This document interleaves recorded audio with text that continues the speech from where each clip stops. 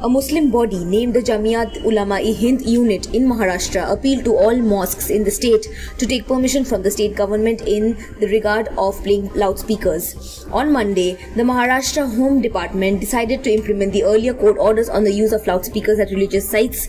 The state government will now make it compulsory for religious sites to seek permission for using loudspeakers. According to ANI, Jamiat-Ulama-i-Hind Secretary of the Maharashtra unit Gulzar Azmi said, and I quote, "Most of the mosques in the state have taken permission from the police departments for using loudspeakers. However, I still appeal mosques in the state who have not taken permission for the use of loudspeakers in mosques for Azaan should take the permission. The police in the state is very cooperative," he said. Azmi stressed that the police department is giving permission for the same. Azmi also appreciated the Maharashtra government for handling the issue of loudspeakers and said that the state government is working to provide justice to all. Over the last few days, the political environment in the state has been tumultuous after Raj Thackeray's remarks on loudspeakers. Raj Thackeray has warned the Maha Vikas Aghadi or MVA government that it should remove loudspeakers from mosques by March 3rd, failing which MNS workers will install speakers outside mosques and play the Hanuman Chalisa. Subscribe to Oneindia channel and never miss an update.